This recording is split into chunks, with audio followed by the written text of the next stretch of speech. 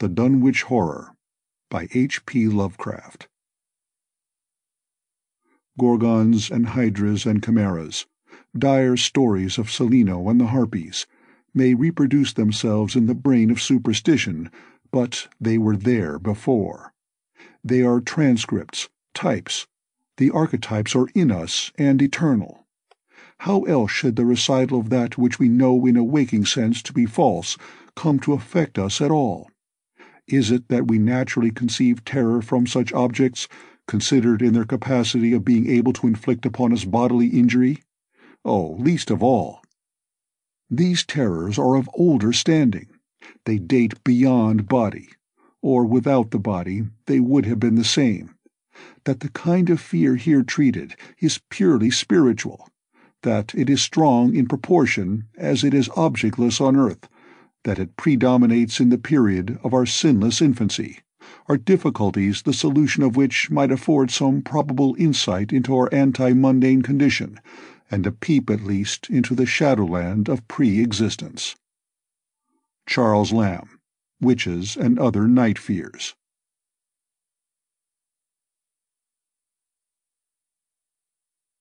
(1) When a traveler in north-central Massachusetts takes the wrong fork at the junction of the Aylesbury Pike just beyond Dean's Corners, he comes upon a lonely and curious country. The ground gets higher, and the briar-bordered stone walls press closer and closer against the ruts of the dusty, curving road. The trees of the frequent forest belt seem too large, and the wild weeds, brambles, and grasses attain a luxuriance not often found in settled regions. At the same time, the planted fields appear singularly few and barren, while the sparsely scattered houses wear a surprising uniform aspect of age, squalor, and dilapidation. Without knowing why, one hesitates to ask directions from the gnarled, solitary figures spied now and then on crumbling doorsteps or in the sloping, rock-strewn meadows. Those figures are so silent and furtive that one feels somehow confronted by forbidden things, with which it would be better to have nothing to do. When a rise in the road brings the mountains in view above the deep woods, the feeling of strange uneasiness is increased. The summits are too rounded and symmetrical to give a sense of comfort and naturalness, and sometimes the sky silhouettes with especial clearness the queer circles of tall stone pillars with which most of them are crowned. Gorges and ravines of problematical depth intersect the way, and the crude wooden bridges always seem of dubious safety. When the road dips again, there are stretches of marshland that one instinctively dislikes, and indeed almost fears at evening, when unseen whippoorwills chatter and the fireflies come out in abnormal profusion to dance to the raucous, creepily insistent rhythms of stridently piping bullfrogs. The thin, shining line of the Miskatonic's upper reaches has an oddly serpent-like suggestion as it winds close to the feet of the domed hills among which it rises. As the hills draw nearer, one heeds their wooded sides more than their stone-crowned tops. Those sides loom up so darkly and precipitously that one wishes they would keep their distance, but there is no road by which to escape them. Across a covered bridge, one sees a small village huddled between the stream and the vertical slope of Round Mountain, and wonders at the cluster of rotting gambrel roofs, bespeaking an earlier architectural period than that of the neighboring region. It is not reassuring to see, on a closer glance, that most of the houses are deserted and falling to ruin, and that the broken steepled church now harbors the one slovenly mercantile establishment of the hamlet. One dreads to trust the tenebrous tunnel of the bridge, yet there is no way to avoid it. Once across, it is hard to prevent the impression of a faint, malign odor about the village street, as of the massed mold and decay of centuries. It is always a relief to get clear of the place, and to follow the narrow road around the base of the hills and across the level country beyond till it rejoins the Aylesbury Pike. Afterward, one sometimes learns that one has been through Dunwich. Outsiders visit Dunwich as seldom as possible, and since a certain season of horror, all the signboards pointing toward it have been taken down. The scenery, judged by any ordinary aesthetic canon, is more than commonly beautiful, yet there is no influx of artists or summer tourists. 2 centuries ago, when talk of witch blood, Satan worship, and strange forest presences was not laughed at, it was the custom to give reasons for avoiding the locality. In our sensible age, since the Dunwich horror of 1928 was hushed up by those who had the town's and the world's welfare at heart, people shun it without knowing exactly why. Perhaps one reason, though it cannot apply to uninformed strangers, is that the natives are now repellently decadent, having gone far along that path of retrogression so common in many New England backwaters. They have come to form a race by themselves, with a well-defined mental and physical stigmata of degeneracy and inbreeding. The average of their intelligence is woefully low, whilst their annals reek of overt viciousness and of half-hidden murders, incests, and deeds of almost unnameable violence and perversity. The old gentry, representing the 2 or 3 armigerous families which came from Salem in 1692, have kept somewhat above the general level of decay, though many branches are sunk into the sordid populace so deeply that only their names remain as a key to the origin they disgrace. Some of the Whateleys and Bishops still send their eldest sons to Harvard and Miskatonic, though those sons seldom return to the mouldering gambrel roofs under which they and their ancestors were born.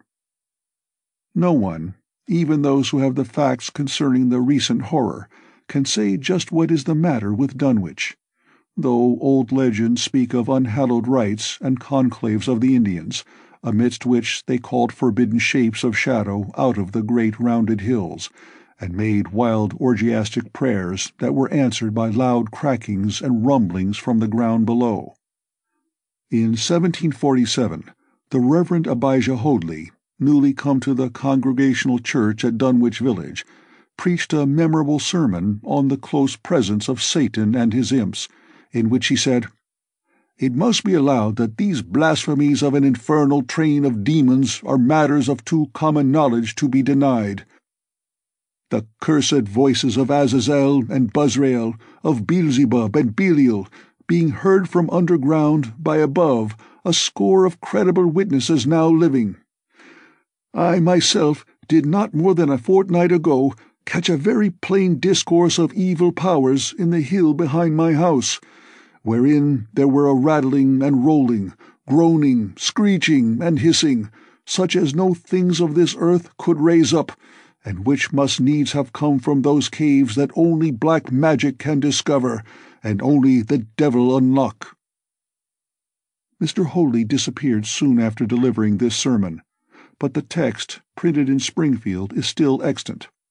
Noises in the hills continue to be reported from year to year, and still form a puzzle to geologists and physiographers.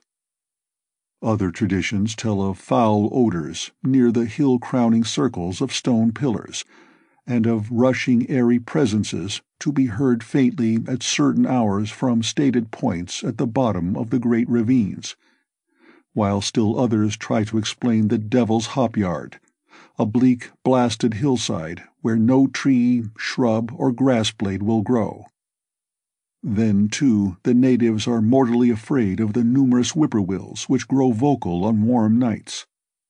It is vowed that the birds are psychopomps lying in wait for the souls of the dying, and that they time their eerie cries in unison with the sufferer's struggling breath.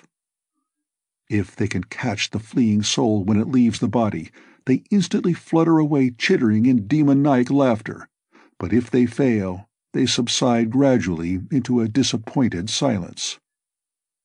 These tales, of course, are obsolete and ridiculous, because they come down from very old times.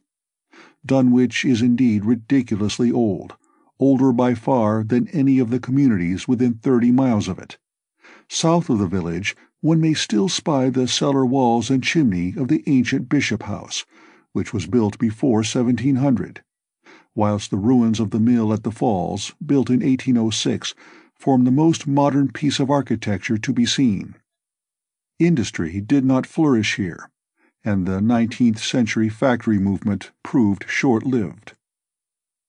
Oldest of all are the great rings of rough-hewn stone columns on the hilltops, but these are more generally attributed to the Indians than to the settlers. Deposits of skulls and bones, found within these circles and around the sizable table-like rock on Sentinel Hill, sustain the popular belief that such spots were once the burial places of the Pocumtucks, even though many ethnologists, disregarding the absurd improbability of such a theory, persist in believing the remains Caucasian.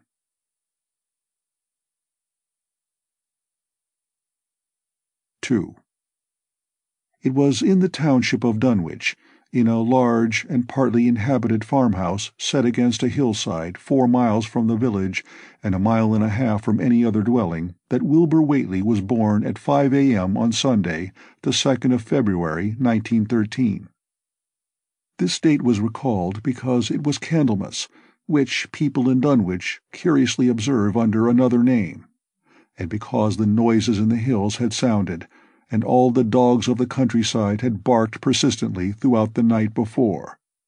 Less worthy of notice was the fact that the mother was one of the decadent Whateleys, a somewhat deformed and unattractive albino woman of 35, living with an aged and half-insane father about whom the most frightful tales of wizardry had been whispered in his youth. Lavinia Whately had no known husband, but according to the custom of the region made no attempt to disavow the child, concerning the other side of whose ancestry the country folk might, and did, speculate as widely as they chose. On the contrary, she seemed strangely proud of the dark, goatish-looking infant who formed such a contrast to her own sickly and pink-eyed albinism, and was heard to mutter many curious prophecies about its unusual powers and tremendous future. Lavinia was one who would be apt to mutter such things, for she was a lone creature, given to wandering amidst thunderstorms in the hills, and trying to read the great odorous books which her father had inherited through 2 centuries of Whateleys, and which were fast falling to pieces with age and wormholes. She had never been to school, but was filled with disjointed scraps of ancient lore that old Whately had taught her. The remote farmhouse had always been feared because of old Whately's reputation for black magic, and the unexplained death by violence of Mrs. Whately when Lavinia was 12 years old had not helped to make the place popular. Isolated among strange influences, Lavinia was fond of wild and grandiose daydreams and singular occupations, nor was her leisure much taken up by household cares in a home from which all standards of order and cleanliness had long since disappeared. There was a hideous screaming which echoed above even the hill noises and the dogs barking on the night Wilbur was born, but no known doctor or midwife presided at his coming. Neighbors knew nothing of him till a week afterward, when old Whately drove his sleigh through the snow into Dunwich village, and discoursed incoherently to the group of loungers at Osborne's general store. There seemed to be a change in the old man, an added element of furtiveness in the clouded brain which subtly transformed him from an object to a subject of fear, though he was not one to be perturbed by any common family event. Amidst it all, he showed some trace of the pride later noticed in his daughter, and what he said of the child's paternity was remembered by many of his hearers years afterward. "I don't keer what folks think. If Lavinia's boy looked like his pa, he wouldn't look like nothing you expect. You needn't think the only folks is the folks hereabouts. Lavinia's read some, and has seed some things the most you only tell about. I calculate her man is as good a husband as you can find this side of Aylesbury, and if you knowed as much about the hills as I do, you wouldn't ask no better church wedding nor hern. Let me tell you something. Some day you folks'll hear a child of Lavinia's a-calling its father's name on the top of Sentinel Hill." The only persons who saw Wilbur during the first month of his life were old Zechariah Whately of the undecayed Whateleys and Earl Sawyer's common-law wife, Mamie Bishop. Mamie's visit was frankly one of curiosity, and her subsequent tales did justice to her observations.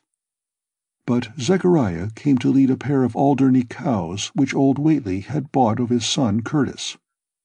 This marked the beginning of a course of cattle buying on the part of small Wilbur's family, which ended only in 1928, when the Dunwich horror came and went.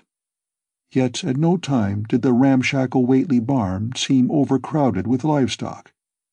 There came a period when people were curious enough to steal up and count the herd that grazed precariously on the steep hillside above the old farmhouse, and they could never find more than 10 or 12 anemic, bloodless-looking specimens. Evidently some blight or distemper, perhaps sprung from the unwholesome pasturage or the diseased fungi and timbers of the filthy barn, caused a heavy mortality amongst the Whately animals.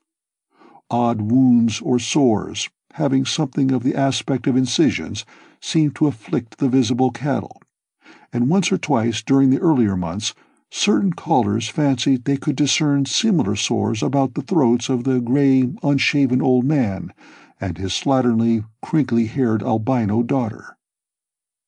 In the spring after Wilbur's birth, Lavinia resumed her customary rambles in the hills, bearing in her misproportioned arms the swarthy child. Public interest in the Whateleys subsided after most of the country folk had seen the baby, and no one bothered to comment on the swift development which that newcomer seemed every day to exhibit. Wilbur's growth was indeed phenomenal, for within 3 months of his birth he had attained a size and muscular power not usually found in infants under a full year of age. His motions, and even his vocal sounds, showed a restraint and deliberateness highly peculiar in an infant, and no one was really unprepared when, at 7 months, he began to walk unassisted, with falterings which another month was sufficient to remove. It was somewhat after this time, on Halloween, that a great blaze was seen at midnight on the top of Sentinel Hill, where the old table-like stone stands amidst its tumulus of ancient bones. Considerable talk was started when Silas Bishop, of the undecayed bishops, mentioned having seen the boy running sturdily up that hill ahead of his mother about an hour before the blaze was remarked. Silas was rounding up a stray heifer, but he nearly forgot his mission when he fleetingly spied the 2 figures in the dim light of his lantern. They darted almost noiselessly through the underbrush, and the astonished watcher seemed to think they were entirely unclothed. Afterward, he could not be sure about the boy, who may have had some kind of fringed belt and a pair of dark blue trunks or trousers on. Wilbur was never subsequently seen alive and conscious without complete and tightly buttoned attire, the disarrangement or threatened disarrangement of which always seemed to fill him with anger and alarm. His contrast with his squalid mother and grandfather in this respect was thought very notable until the horror of 1928 suggested the most valid of reasons. The next January gossips were mildly interested in the fact that Lavinia's black brat had commenced to talk, and at the age of only 11 months. His speech was somewhat remarkable, both because of its difference from the ordinary accents of the region, and because it displayed a freedom from infantile lisping of which many children of 3 or 4 might well be proud. The boy was not talkative, yet when he spoke, he seemed to reflect some elusive element wholly unpossessed by Dunwich and its denizens. The strangeness did not reside in what he said, or even in the simple idioms he used, but seemed vaguely linked with his intonation or with the internal organs that produced the spoken sounds. His facial aspect, too, was remarkable for its maturity, for though he shared his mother's and grandfather's chinlessness, his firm and precociously shaped nose united with the expression on his large, dark, almost Latin eyes to give him an air of quasi-adulthood and well-nigh preternatural intelligence. He was, however, exceedingly ugly despite his appearance of brilliancy, there being something almost goatish or animalistic about his thick lips, large-pored yellowish skin, coarse, crinkly hair, and oddly elongated ears. He was soon disliked even more decidedly than his mother and grandsire, and all conjectures about him were spiced with references to the bygone magic of old Whately, and how the hills once shook when he shrieked the dreadful name of Yog Sothoth in the midst of a circle of stones with a great book open in his arms before him. Dogs abhorred the boy, and he was always obliged to take various defensive measures against their barking menace.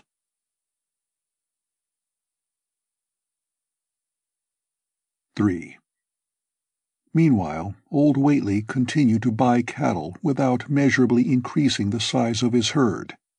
He also cut timber and began to repair the unused parts of his house, a spacious, peaked-roofed affair whose rear end was buried entirely in the rocky hillside, and whose 3 least-ruined ground-floor rooms had always been sufficient for himself and his daughter.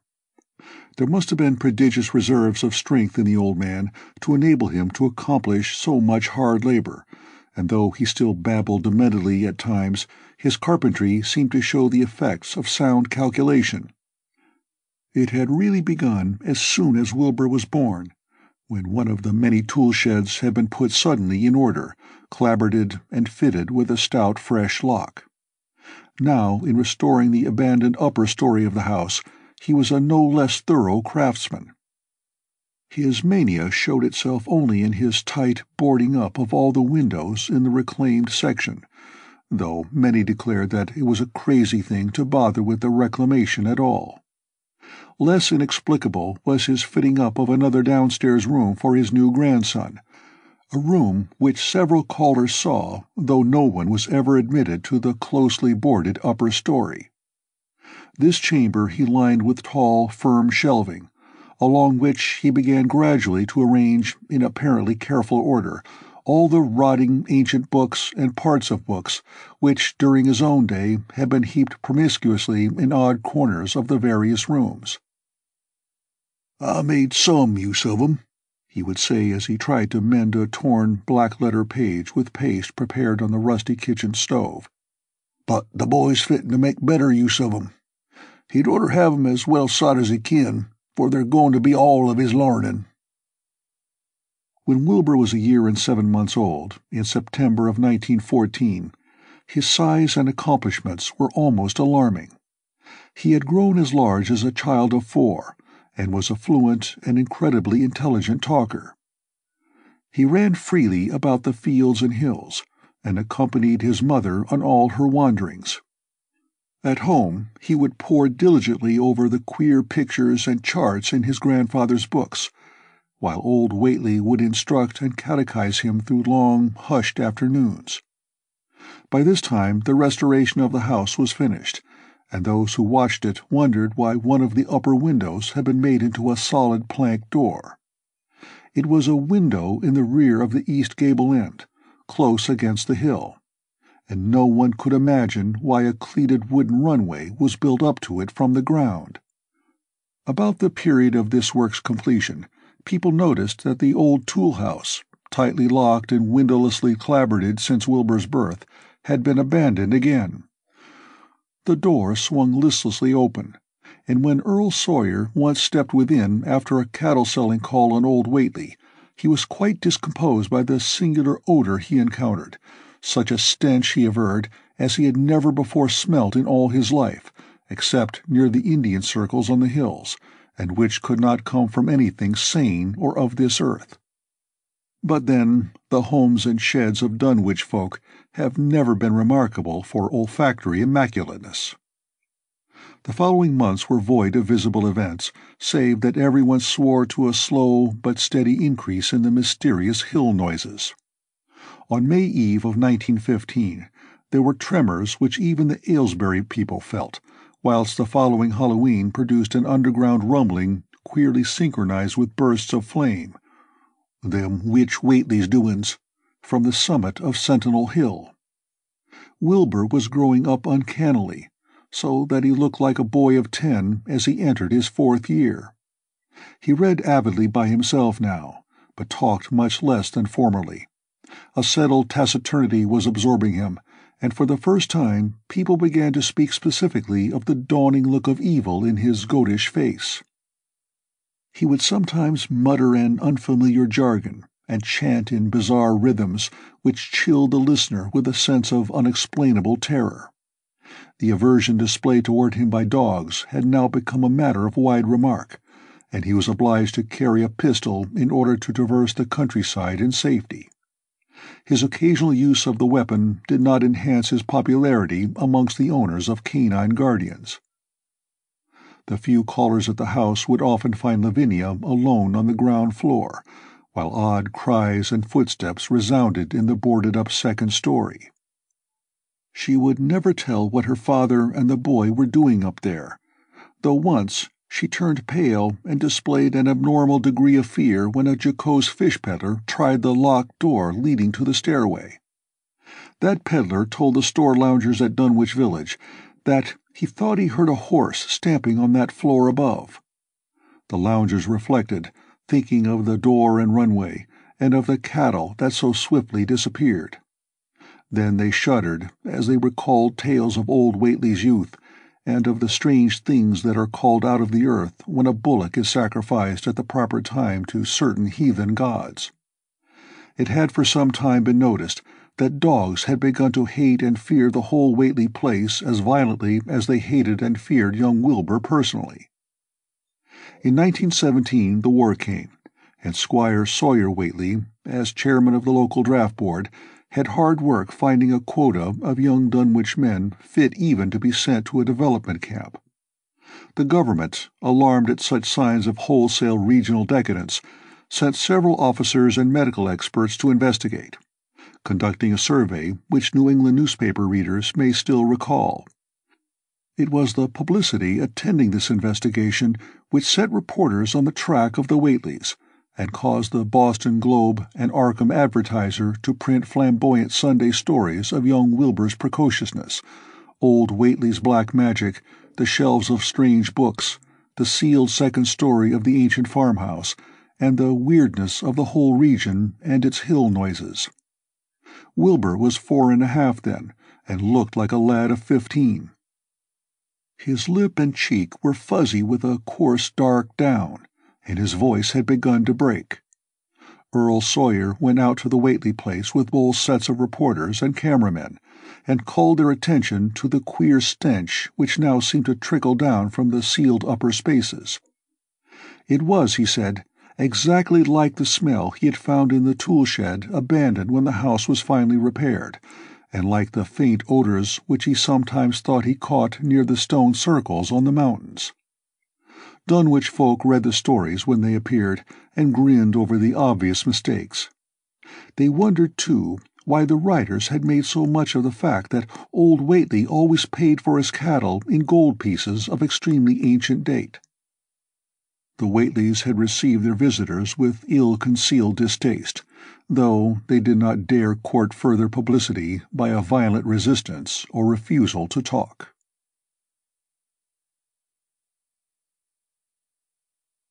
4. For a decade, the annals of the Whateleys sink indistinguishably into the general life of a morbid community used to their queer ways and hardened to their May Eve and All-Hallow orgies. Twice a year they would light fires on the top of Sentinel Hill, at which times the mountain rumblings would recur with greater and greater violence, while at all seasons there were strange and portentous doings at the lonely farmhouse. In the course of time, callers professed to hear sounds in the sealed upper story, even when all the family were downstairs, and they wondered how swiftly or how lingeringly a cow or bullock was usually sacrificed.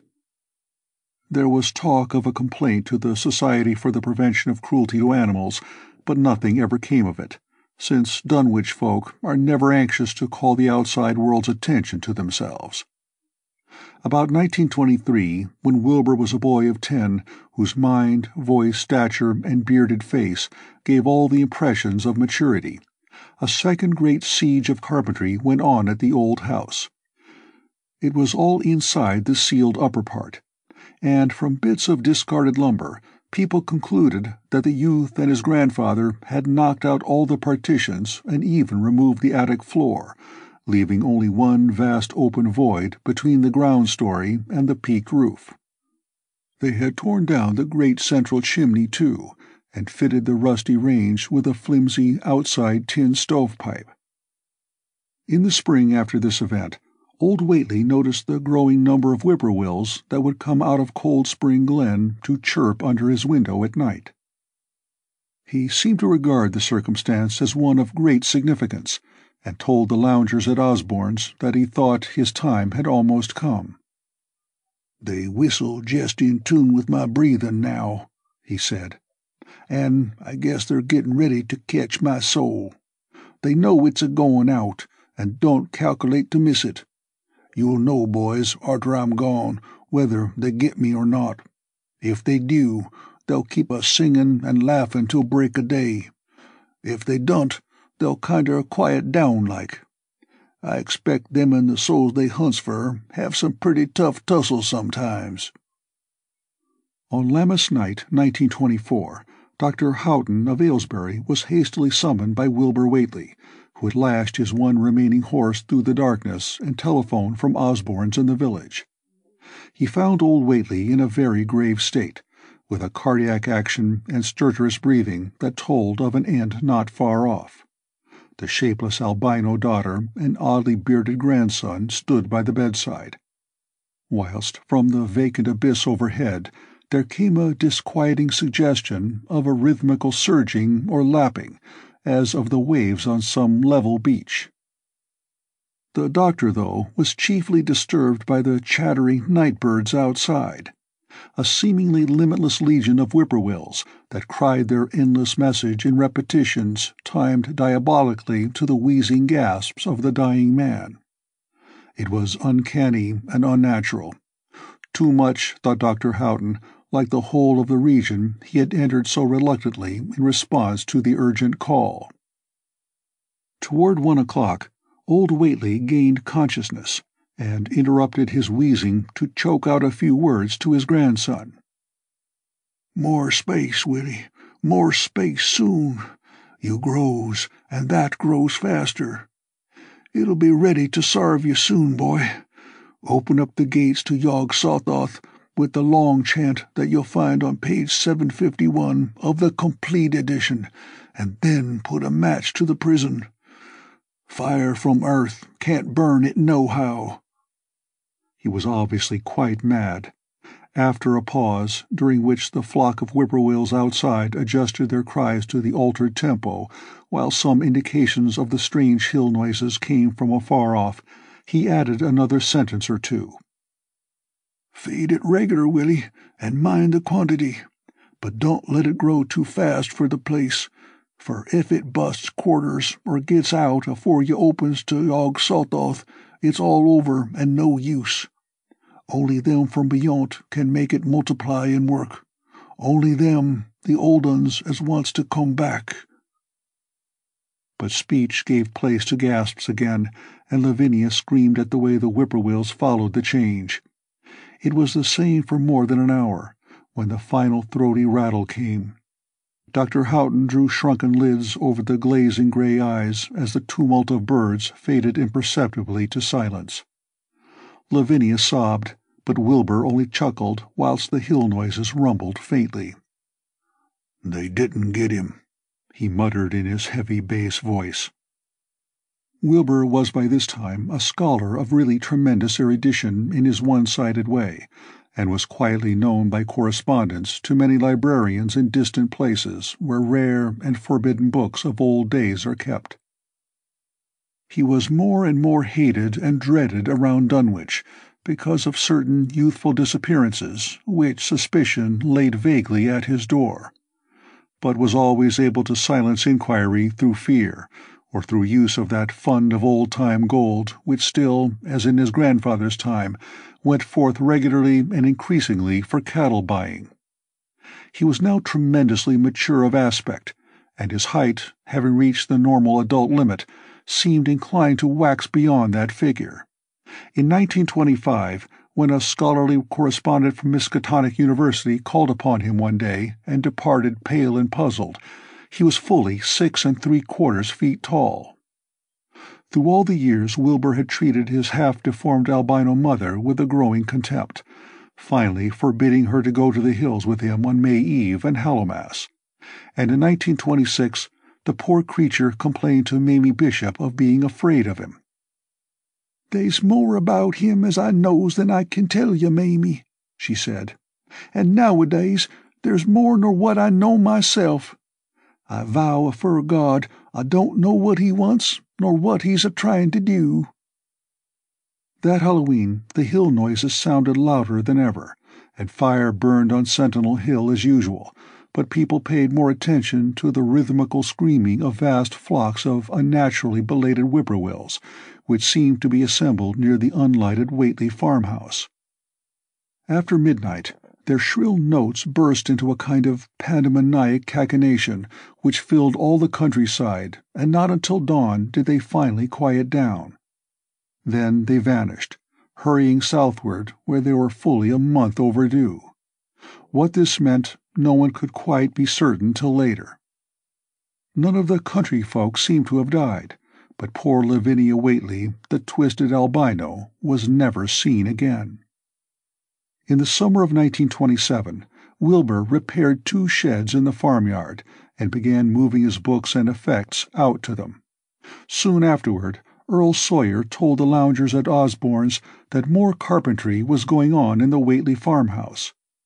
Wilbur was closing all the doors and windows on the ground floor, and seemed to be taking out partitions as he and his grandfather had done upstairs 4 years before. He was living in one of the sheds, and Sawyer thought he seemed unusually worried and tremulous. People generally suspected him of knowing something about his mother's disappearance, and very few ever approached his neighborhood now. His height had increased to more than 7 feet, and showed no signs of ceasing its development.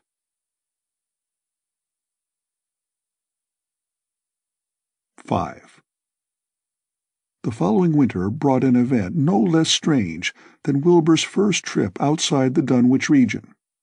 Correspondence with the Widener Library at Harvard, the Bibliothèque Nationale in Paris, the British Museum, the University of Buenos Aires, and the library of Miskatonic University at Arkham had failed to get him the loan of a book he desperately wanted. So at length he set out in person, shabby, dirty, bearded, and uncouth of dialect, to consult the copy at Miskatonic, which was the nearest to him geographically. Almost 8 feet tall, and carrying a cheap new valise from Osborne's general store, this dark and goatish gargoyle appeared one day in Arkham in quest of the dreaded volume kept under lock and key at the college library. The hideous Necronomicon of the mad Arab Alhazred in Olaus Wormius Latin version, as printed in Spain in the 17th century. He had never seen a city before, but had no thought save to find his way to the university grounds, where, indeed, he passed heedlessly by the great white-fanged watchdog that barked with unnatural fury and enmity and tugged frantically at its stout chain. Wilbur had with him the priceless but imperfect copy of Dr. D's English version, which his grandfather had bequeathed him, and upon receiving access to the Latin copy, he at once began to collate the 2 texts with the aim of discovering a certain passage which would have come on the 751st page of his own defective volume. This much he could not civilly refrain from telling the librarian, the same erudite Henry Armitage, A.M. Miskatonic, Ph.D. Princeton, Litt.D. Johns Hopkins, who had once called at the farm, and who now politely plied him with questions. He was looking, he had to admit, for a kind of formula or incantation containing the frightful name Yog-Sothoth, and it puzzled him to find discrepancies, duplications, and ambiguities which made the matter of determination far from easy. As he copied the formula he finally chose, Dr. Armitage looked involuntarily over his shoulder at the open pages, the left-hand one of which, in the Latin version, contained such monstrous threats to the peace and sanity of the world. Nor is it to be thought, ran the text as Armitage mentally translated it, that man is either the oldest or the last of Earth's masters, or that the common bulk of life and substance walks alone. The old ones were, the old ones are, and the old ones shall be. Not in the spaces we know, but between them. They walk serene and primal, undimensioned and to us unseen. Yog-Sothoth knows the gate. Yog-Sothoth is the gate. Yog-Sothoth is the key and guardian of the gate. Past, present, future, all are one in Yog-Sothoth. He knows where the old ones broke through of old, and where they shall break through again. He knows where they have trod Earth's fields, and where they still tread them, and why no one can behold them as they tread. By their smell can men sometimes know them near, but of their semblance can no man know, saving only in the features of those they have begotten on mankind, and of those are there many sorts, differing in likeness from man's truest eidolon to that shape without sight or substance which is they. They walk unseen and foul in lonely places, where the words have been spoken and the rites howled through at their seasons. The wind gibbers with their voices, and the earth mutters with their consciousness. They bend the forest and crush the city, yet may not forest or city behold the hand that smites. Kadath in the cold waste hath known them, and what man knows Kadath? The ice desert of the south and the sunken isles of ocean hold stones whereon their seal is engraven, but who hath seen the deep frozen city or the sealed tower long garlanded with seaweed and barnacles? Great Cthulhu is their cousin, yet can he spy them only dimly. Ea Shub-Niggurath, as a foulness shall ye know them.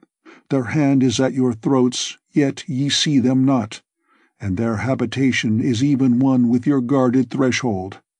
Yog-Sothoth is the key to the gate, whereby the spheres meet. Man rules now where they ruled once. They shall soon rule where man rules now. After summer is winter, and after winter summer. They wait patient and potent, for here shall they reign again. Dr. Armitage, associating what he was reading with what he had heard of Dunwich and its brooding presences, and of Wilbur Whately and his dim, hideous aura that stretched from a dubious birth to a cloud of probable matricide, felt a wave of fright as tangible as a draught of the tomb's cold clamminess. The bent, goatish giant before him seemed like the spawn of another planet or dimension, like something only partly of mankind, and linked to black gulfs of essence and entity that stretched like Titan phantasms beyond all spheres of force and matter, space and time. Presently Wilbur raised his head and began speaking in that strange, resonant fashion which hinted at sound-producing organs unlike the run of mankind's. "Mr. Armitage," he said, "I calculate I've got to take that book home.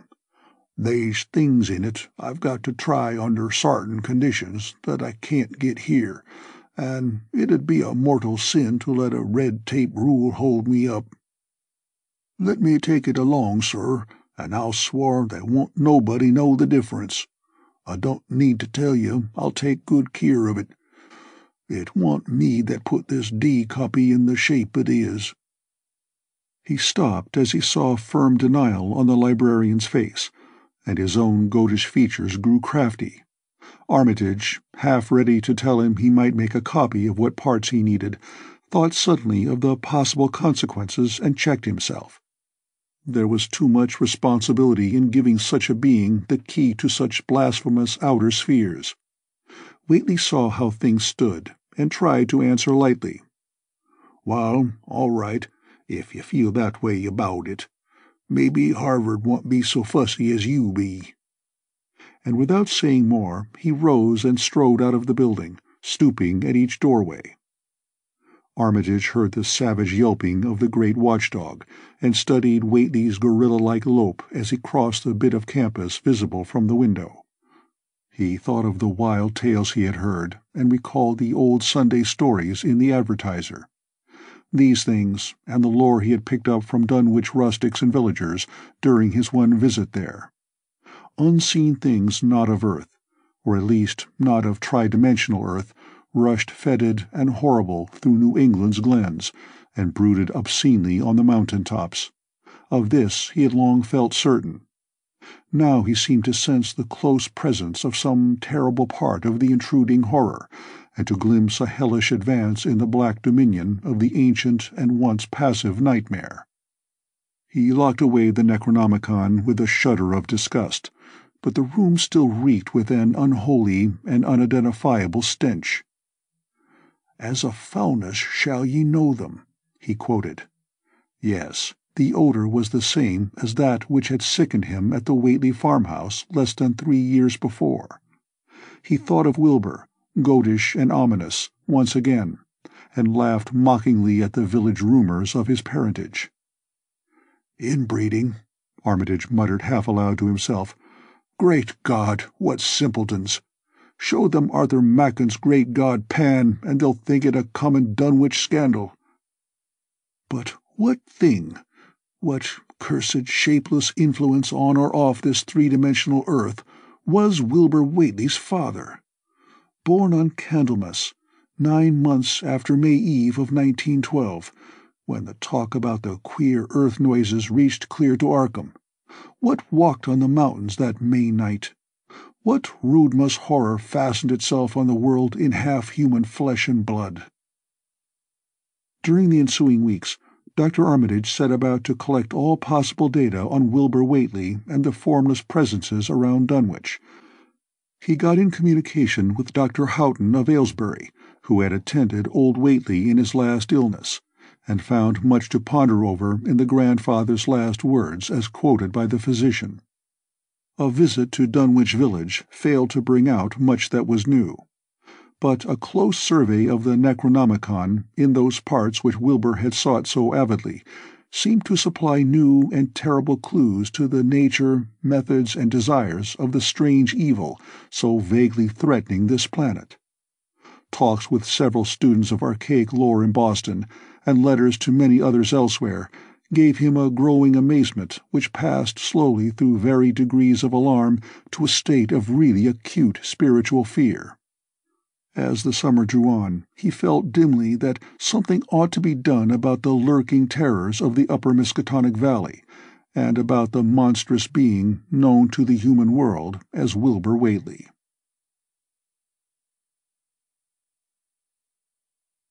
6. The Dunwich horror itself came between Lammas and the equinox in 1928, and Dr. Armitage was among those who witnessed its monstrous prologue. He had heard, meanwhile, of Whately's grotesque trip to Cambridge, and of his frantic efforts to borrow or copy from the Necronomicon at the Widener Library. Those efforts had been in vain, since Armitage had issued warnings of the keenest intensity to all librarians having charge of the dreaded volume. Wilbur had been shockingly nervous at Cambridge, anxious for the book, yet almost equally anxious to get home again, as if he feared the results of being away long.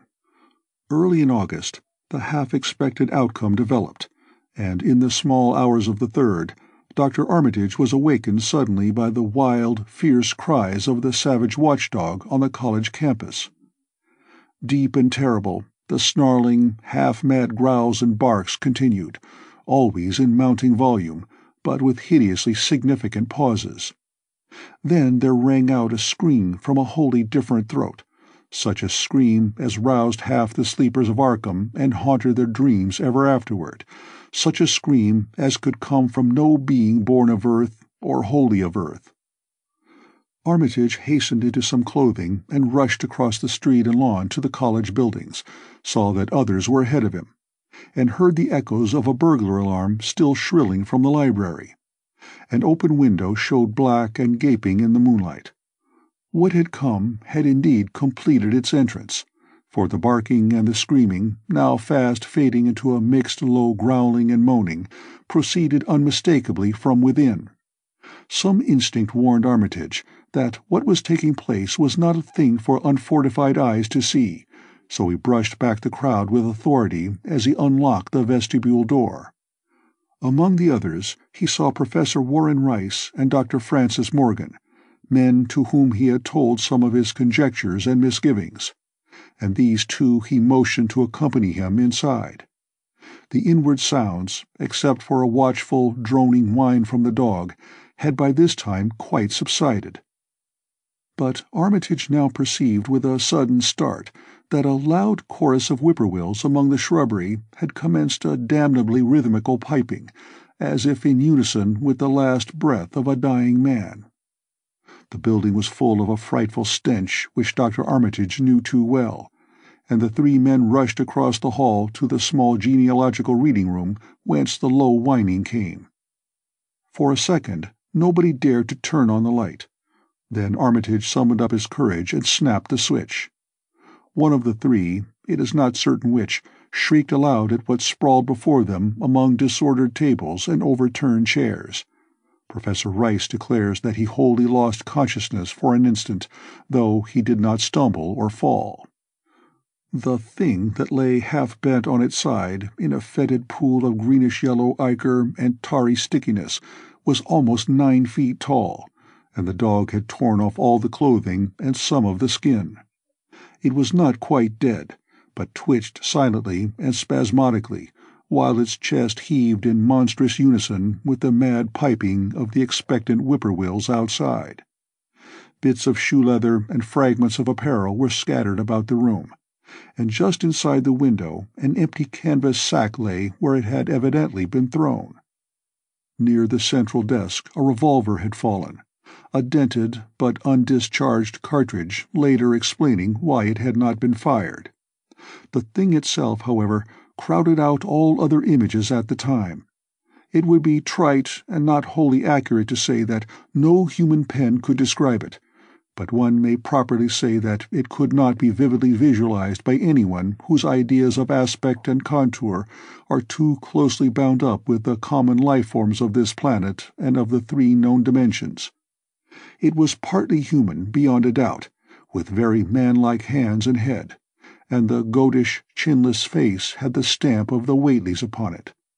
But the torso and lower parts of the body were teratologically fabulous, so that only generous clothing could ever have enabled it to walk on earth unchallenged or uneradicated. Above the waist it was semi-anthropomorphic, though its chest, where the dog's rending paws still rested watchfully, had the leathery, reticulated hide of a crocodile or alligator.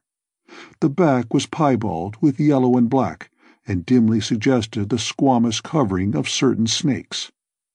Below the waist, though, it was the worst, for here all human resemblance left off and sheer fantasy began.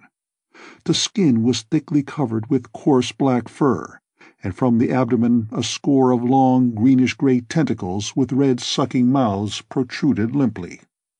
Their arrangement was odd, and seemed to follow the symmetries of some cosmic geometry unknown to Earth or the solar system. On each of the hips, deep set in a kind of pinkish, ciliated orbit, was what seemed to be a rudimentary eye, whilst in lieu of a tail there depended a kind of trunk or feeler, with purple annular markings, and with many evidences of being an undeveloped mouth or throat. The limbs, save for their black fur, roughly resembled the hind legs of prehistoric Earth's giant saurians, and terminated in ridgy veined pads that were neither hooves nor claws.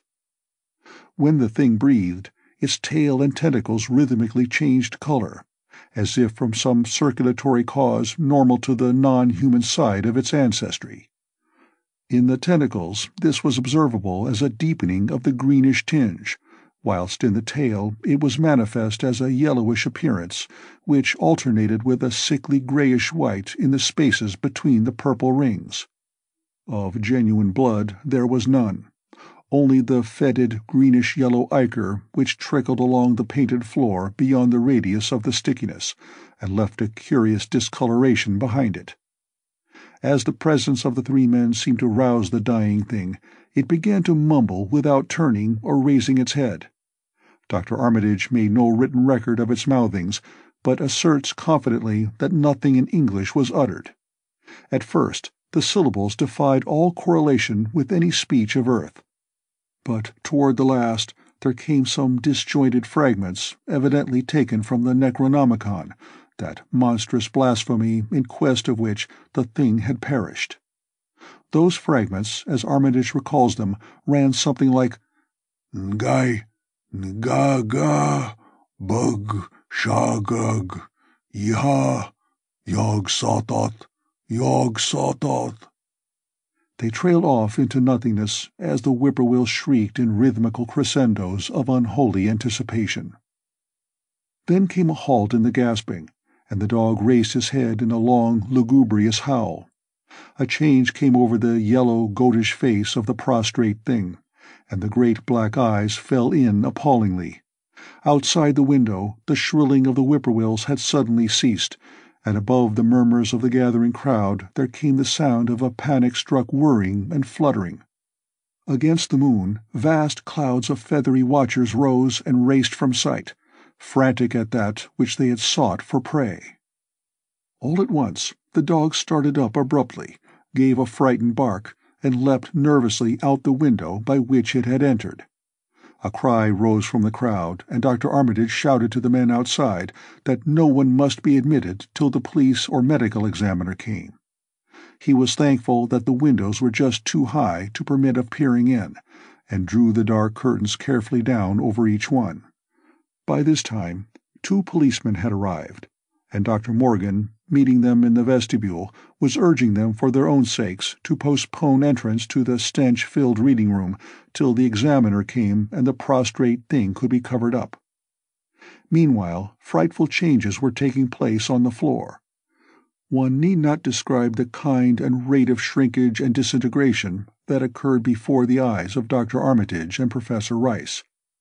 But it is permissible to say that, aside from the external appearance of face and hands, the really human elements in Wilbur Whately must have been very small. When the medical examiner came, there was only a sticky whitish mass on the painted boards, and the monstrous odor had nearly disappeared.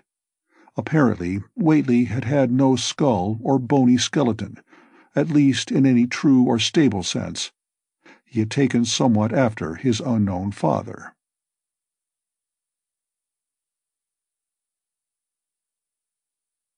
(7) Yet all this was only the prologue of the actual Dunwich horror.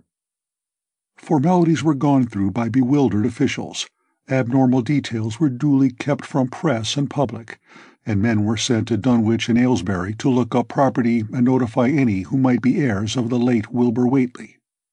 They found the countryside in great agitation, both because of the growing rumblings beneath the domed hills, and because of the unwanted stench and the surging, lapping sounds which came increasingly from the great empty shell formed by Whately's boarded-up farmhouse.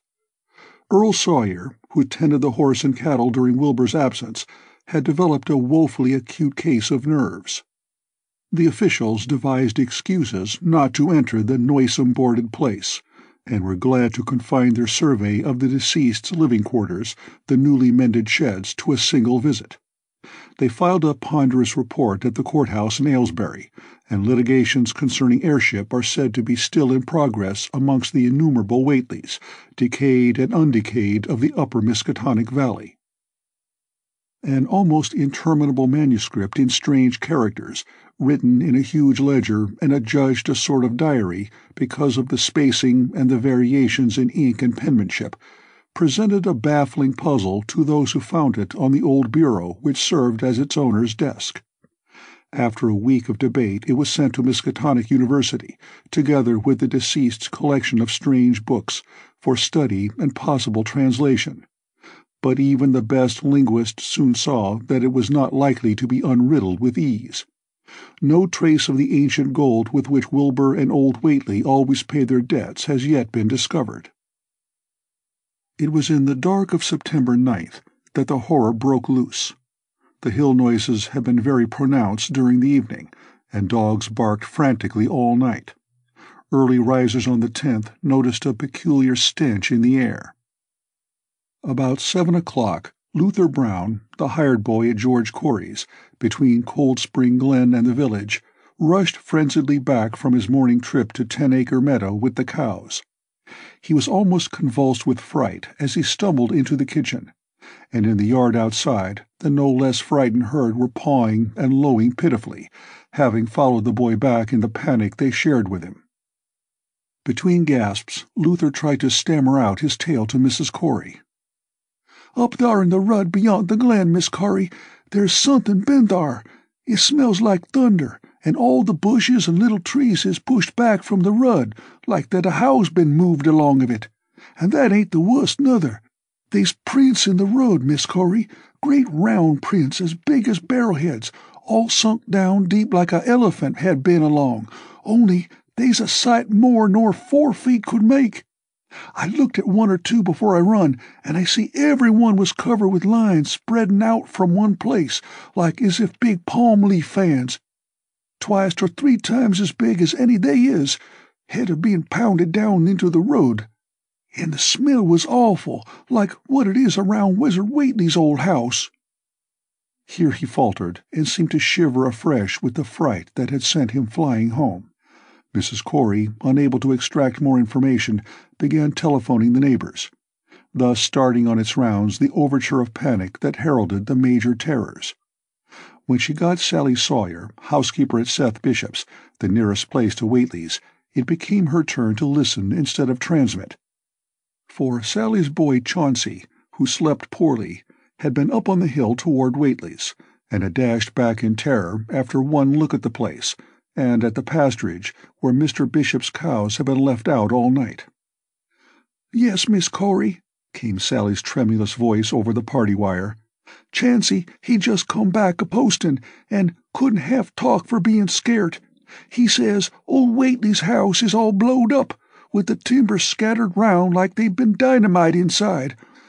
Only the bottom floor ain't through, but is all covered with a kind of tar-like stuff that smells awful and drips down off'n the edges onto the ground where the side timbers is blowed away. And they's awful kinder marks in the yard, too, great round marks, bigger round than a hogshead, and all sticky with stuff like is on the blowed-up house. Chancey, he says they leads off into the medders, where a great swath wider'n a barn is matted down, and all the stun walls tumbled every which way wherever it goes. And he says he, Miss Corey, as how he sought to look for Seth's cows, frightened as he was, and found 'em in the upper pasture nigh the Devil's Hop Yard in an awful shape. Half on 'em's clean gone, and nigh half of them what's left is sucked most dry of blood, with sores on 'em like they's been on Whately's cattle ever since Lavinia's black brat was born. Seth, he's gone out now to look at 'em, though I'll vow he won't keer to get very nigh Wizard Whately's. Chancey didn't look keerful to see where the big matted down swath led arter it left the pasturage, but he says he thinks it pinted towards the Glen Rud to the village. I tell you, Miss Corey, they's somethin' abroad as hadn't orter be abroad, and I for one think that Black Wilbur Whately, as come to the bad end he desarved, is at the bottom of the breedin' of it. He wa'n't all human hisself, I always says to everybody, and I think he and old Whately must have raised somethin' in that there nailed-up house as ain't even so human as he was. They's always been unseen things around Dunwich, livin' things, as ain't human and ain't good for human folks.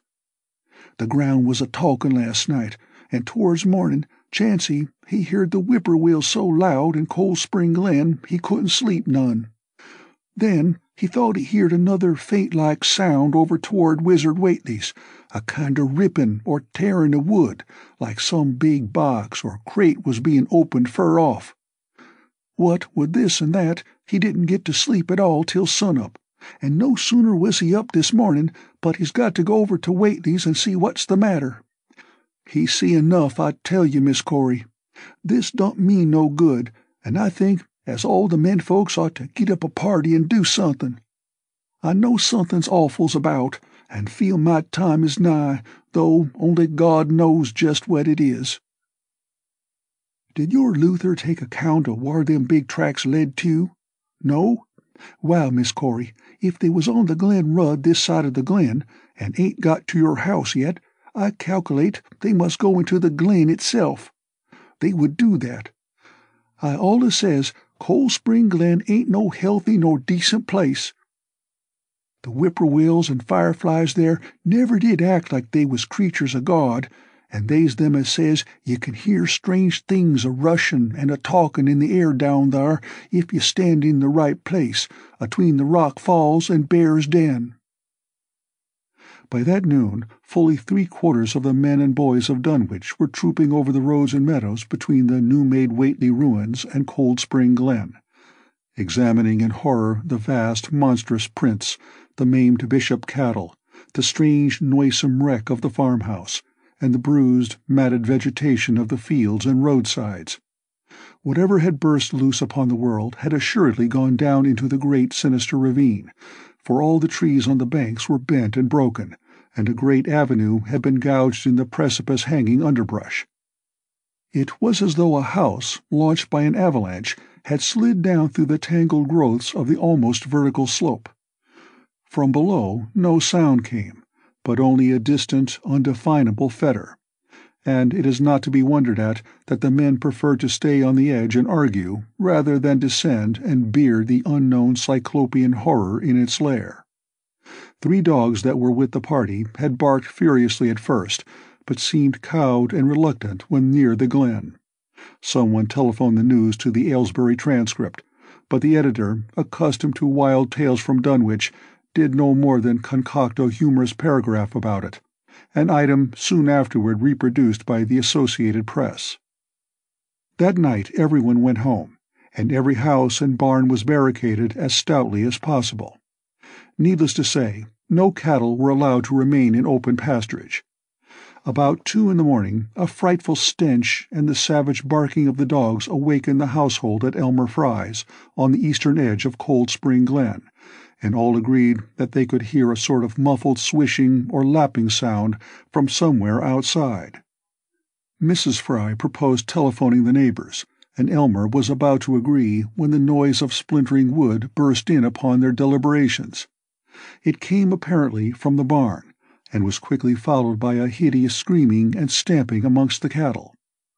The dog slavered and crouched close to the feet of the fear-numbed family. Fry lit a lantern through force of habit, but knew it would be death to go out into that black farmyard. The children and the women-folk whimpered, kept from screaming by some obscure, vestigial instinct of defense, which told them their lives depended on silence. At last the noise of the cattle subsided to a pitiful moaning, and a great snapping, crashing, and crackling ensued.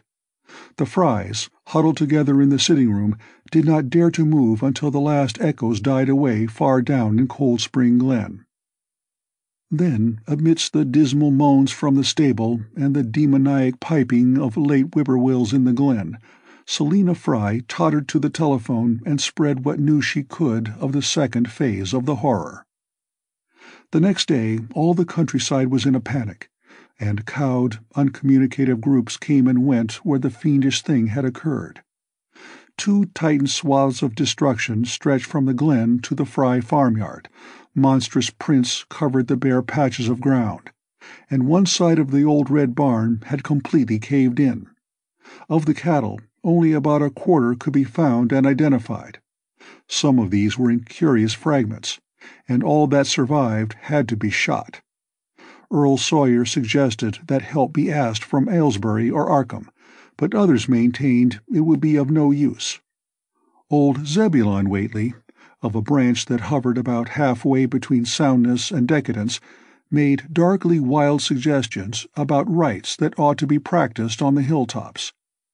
He came of a line where tradition ran strong, and his memories of chantings in the great stone circles were not altogether connected with Wilbur and his grandfather.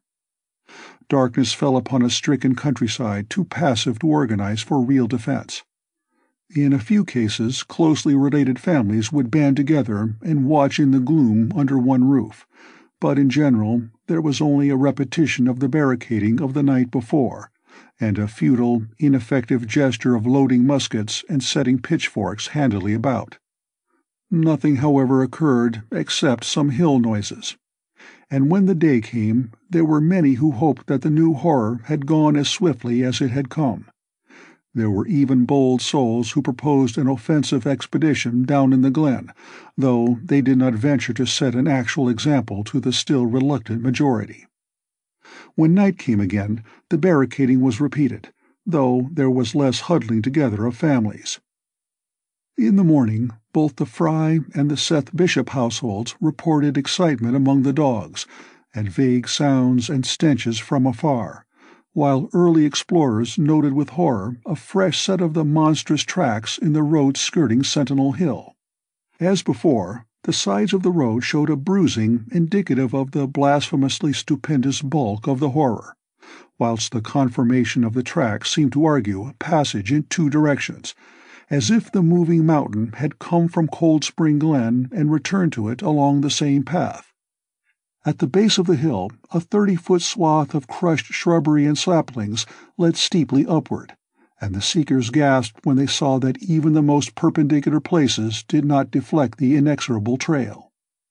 Whatever the horror was, it could scale a sheer stony cliff of almost complete verticality, and as the investigators climbed around to the hill summit by safer routes, they saw that the trail ended, or rather reversed, there.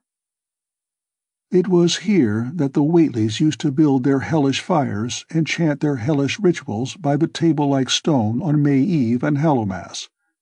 Now that very stone formed the center of a vast space thrashed around by the mountainous horror, whilst upon its slightly concave surface was a thick, fetid deposit of the same tarry stickiness observed on the floor of the ruined Whateley farmhouse when the horror escaped.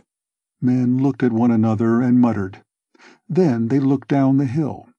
Apparently, the horror had descended by a route much the same as that of its ascent. To speculate was futile. Reason, logic, and normal ideas of motivation stood confounded. Only old Zebulon, who was not with the group, could have done justice to the situation or suggested a plausible explanation. Thursday night began much like the others, but it ended less happily. The whippoorwills in the glen had screamed with such unusual persistence that many could not sleep, and about 3 a.m. all the party telephones rang tremulously. Those who took down the receivers heard a fright-mad voice shriek out, "Help! Oh, my God!" and some thought a crashing sound followed the breaking off of the exclamation. There was nothing more. No one dared do anything, and no one knew till morning whence the call came. Then those who had heard it called everyone on the line and found that only the Frys did not reply. The truth appeared an hour later, when a hastily assembled group of armed men trudged out to the Fry place at the head of the glen. It was horrible, yet hardly a surprise. There were more swaths and monstrous prints, but there was no longer any house.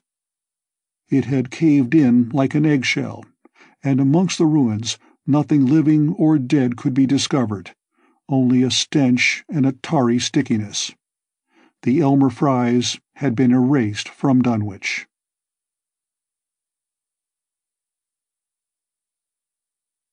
8. In the meantime, a quieter, yet even more spiritually poignant phase of the horror had been blackly unwinding itself behind the closed door of a shelf-lined room in Arkham. The curious manuscript record or diary of Wilbur Whateley, delivered to Miskatonic University for translation, had caused much worry and bafflement among the experts in languages both ancient and modern. Its very alphabet, notwithstanding a general resemblance to the heavily shaded Arabic used in Mesopotamia, being absolutely unknown to any available authority. The final conclusion of the linguists was that the text represented an artificial alphabet, giving the effect of a cipher, though none of the usual methods of cryptographic solution seemed to furnish any clue, even when applied on the basis of every tongue the writer might conceivably have used. The ancient books taken from Whately's quarters, while absorbingly interesting and in several cases promising to open up new and terrible lines of research among philosophers and men of science, were of no assistance whatever in this matter. One of them, a heavy tome with an iron clasp, was in another unknown alphabet, this one of a very different cast, and resembling Sanskrit more than anything else. The old ledger was at length given wholly into the charge of Dr. Armitage, both because of his peculiar interest in the Whately matter, and because of his wide linguistic learning and skill in the mystical formulae of antiquity and Middle Ages. Armitage had an idea that the alphabet might be something esoterically used by certain forbidden cults which have come down from old times, and which have inherited many forms and traditions from the wizards of the Saracenic world.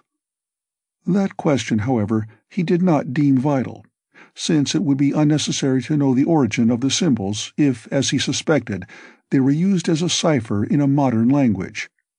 It was his belief that, considering the great amount of text involved, the writer would scarcely have wished the trouble of using another speech than his own, save perhaps in certain special formulae and incantations.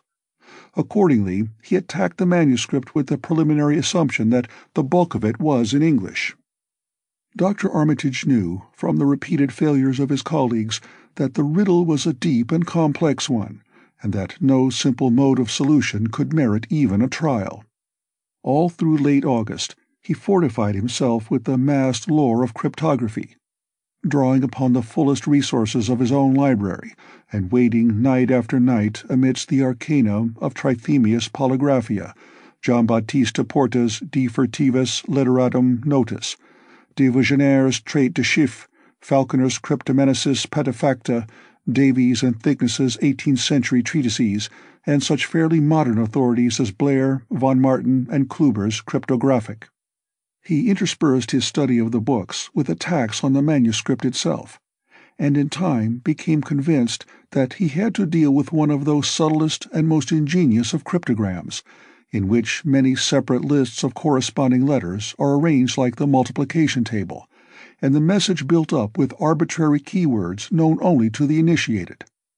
The older authorities seemed rather more helpful than the newer ones, and Armitage concluded that the code of the manuscript was one of great antiquity, no doubt handed down through a long line of mystical experimenters. Several times he seemed near daylight, only to be set back by some unforeseen obstacle. Then, as September approached, the clouds began to clear. Certain letters, as used in certain parts of the manuscript, emerged definitely and unmistakably, and it became obvious that the text was indeed in English. On the evening of September 2nd, the last major barrier gave way, and Dr. Armitage read for the first time a continuous passage of Wilbur Whately's Annals. It was in truth a diary, as all had thought, and it was couched in a style clearly showing the mixed occult erudition and general illiteracy of the strange being who wrote it. Almost the first long passage that Armitage deciphered, an entry dated November 26, 1916, proved highly startling and disquieting.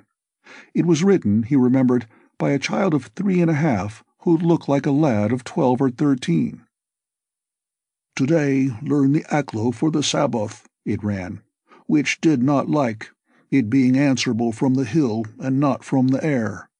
That upstairs more ahead of me than I thought it would be, and is not like to have much earth brain.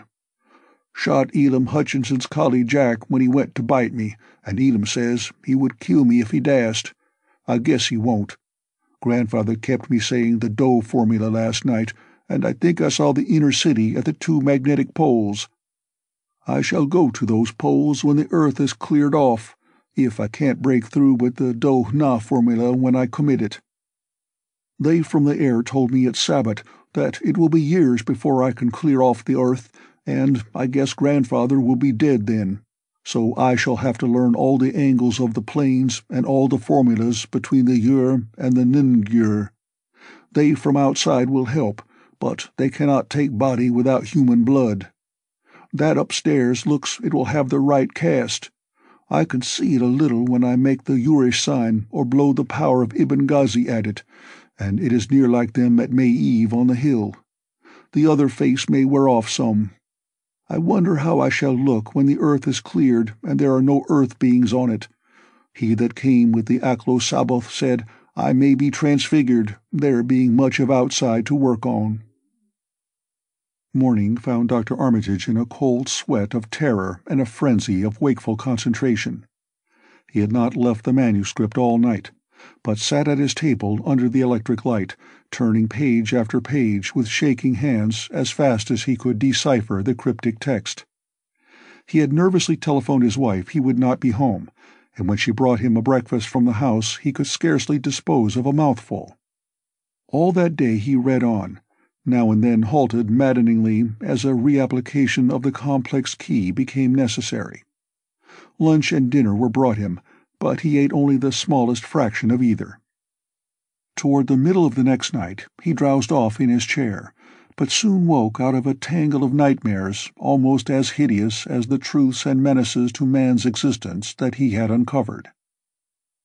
On the morning of September 4th, Professor Rice and Dr. Morgan insisted on seeing him for a while, and departed trembling and ashen-gray. That evening he went to bed, but slept only fitfully. Wednesday, the next day, he was back at the manuscript, and began to take copious notes both from the current sections and from those he had already deciphered. In the small hours of that night he slept a little in an easy-chair in his office, but was at the manuscript again before dawn.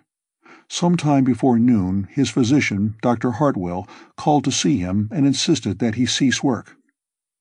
He refused, intimating that it was of the most vital importance for him to complete the reading of the diary, and promising an explanation in due course of time. That evening, just as twilight fell, he finished his terrible perusal and sank back exhausted. His wife, bringing his dinner, found him in a half-comatose state, but he was conscious enough to warn her off with a sharp cry when he saw her eyes wander toward the notes he had taken. Weakly rising, he gathered up the scribbled papers and sealed them all in a great envelope, which he immediately placed in his inside coat pocket. He had sufficient strength to get home, but was so clearly in need of medical aid that Dr. Hartwell was summoned at once. As the doctor put him to bed, he could only mutter over and over again, "But what in God's name can we do?" Dr. Armitage slept, but was partly delirious the next day. He made no explanations to Hartwell, but in his calmer moments spoke of the imperative need of a long conference with Rice and Morgan. His wilder wanderings were very startling indeed, including frantic appeals that something in a boarded-up farmhouse be destroyed, and fantastic references to some plan for the extirpation of the entire human race and all animal and vegetable life from the earth by some terrible elder race of beings from another dimension. He would shout that the world was in danger, since the elder things wished to strip it and drag it away from the solar system and cosmos of matter into some other plane or phase of entity from which it had once fallen, vigintillions of eons ago. At other times he would call for the dreaded Necronomicon and the Demonolatreia of Remigius, in which he seemed hopeful of finding some formula to check the peril he conjured up. "Stop them! Stop them!" he would shout. "Those Whateleys meant to let them in, and the worst of all is left. Tell Rice and Morgan we must do something. It's a blind business, but I know how to make the powder. It hasn't been fed since the 2nd of August, when Wilbur came here to his death, and at that rate—" But Armitage had a sound physique despite his 73 years, and slept off his disorder that night without developing any real fever. He woke late Friday, clear of head, though sober, with a gnawing fear and tremendous sense of responsibility. Saturday afternoon he felt able to go over to the library and summon Rice and Morgan for a conference, and the rest of that day and evening the three men tortured their brains in the wildest speculation and the most desperate debate. Strange and terrible books were drawn voluminously from the stack shelves and from secure places of storage, and diagrams and formulae were copied with feverish haste and in bewildering abundance. Of skepticism there was none. All three had seen the body of Wilbur Whately as it lay on the floor in a room of that very building, and after that not one of them could feel even slightly inclined to treat the diary as a madman's raving. Opinions were divided as to notifying the Massachusetts State Police, and the negative finally won. There were things involved which simply could not be believed by those who had not seen a sample, as indeed was made clear during certain subsequent investigations. Late at night the conference disbanded without having developed a definite plan, But all day Sunday, Armitage was busy comparing formulae and mixing chemicals obtained from the college laboratory. The more he reflected on the hellish diary, the more he was inclined to doubt the efficacy of any material agent in stamping out the entity which Wilbur Whately had left behind him, the earth-threatening entity which, unknown to him, was to burst forth in a few hours and become the memorable Dunwich Horror. Monday was a repetition of Sunday with Dr. Armitage, for the task in hand required an infinity of research and experiment. Further consultations of the monstrous diary brought about various changes of plan, and he knew that even in the end a large amount of uncertainty must remain. By Tuesday he had a definite line of action mapped out, and believed he would try a trip to Dunwich within a week. Then on Wednesday the great shock came. Tucked obscurely away in a corner of the Arkham Advertiser was a facetious little item from the Associated Press, telling what a record-breaking monster the bootleg whiskey of Dunwich had raised up. Armitage, half-stunned, could only telephone for Rice and Morgan. Far into the night they discussed, and the next day was a whirlwind of preparation on the part of them all. Armitage knew he would be meddling with terrible powers, yet saw that there was no other way to annul the deeper and more malign meddling which others had done before him.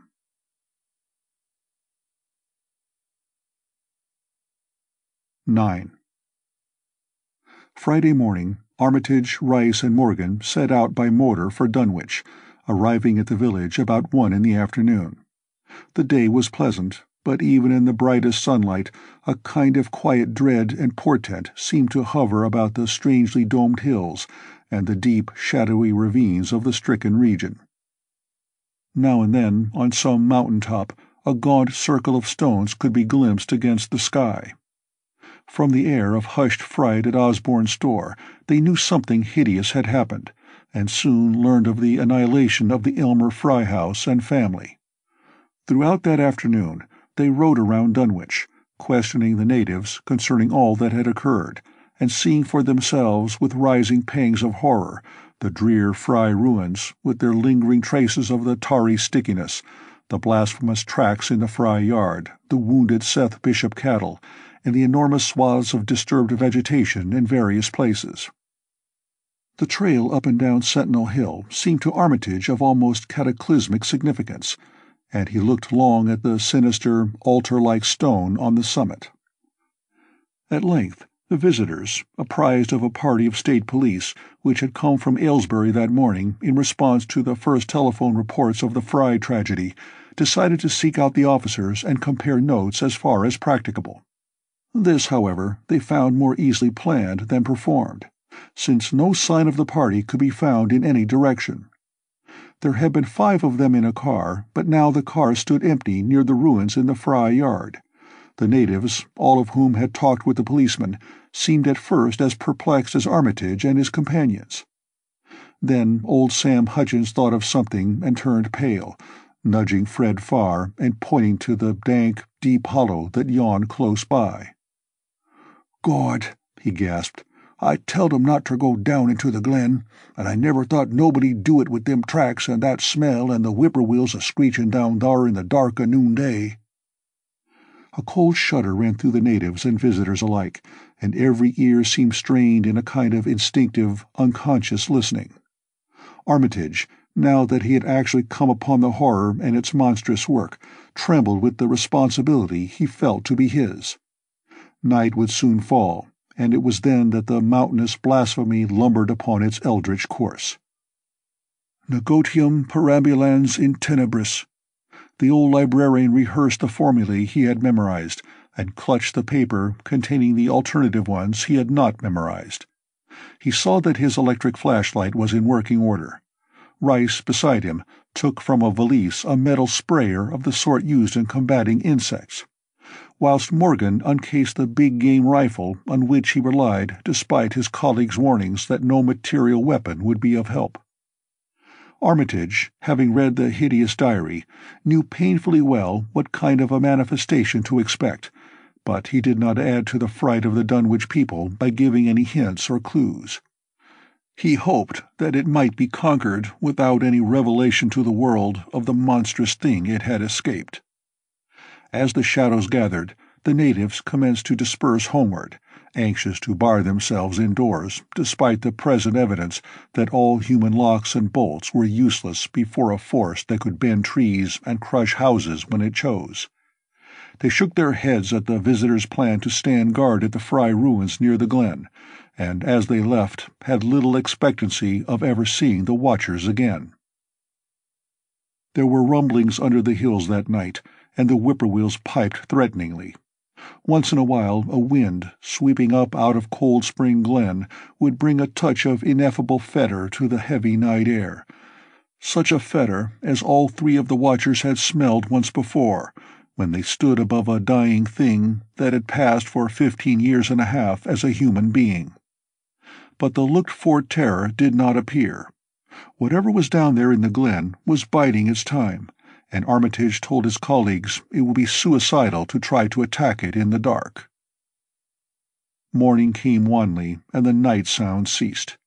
It was a gray, bleak day, with now and then a drizzle of rain, and heavier clouds seemed to be piling themselves up beyond the hills to the northwest. The men from Arkham were undecided what to do. Seeking shelter from the increasing rainfall beneath one of the few undestroyed Fry outbuildings, they debated the wisdom of waiting, or of taking the aggressive and going down into the glen in quest of their nameless, monstrous quarry. The downpour waxed in heaviness, and distant peals of thunder sounded from far horizons. Sheet lightning shimmered, and then a forky bolt flashed near at hand, as if descending into the accursed glen itself.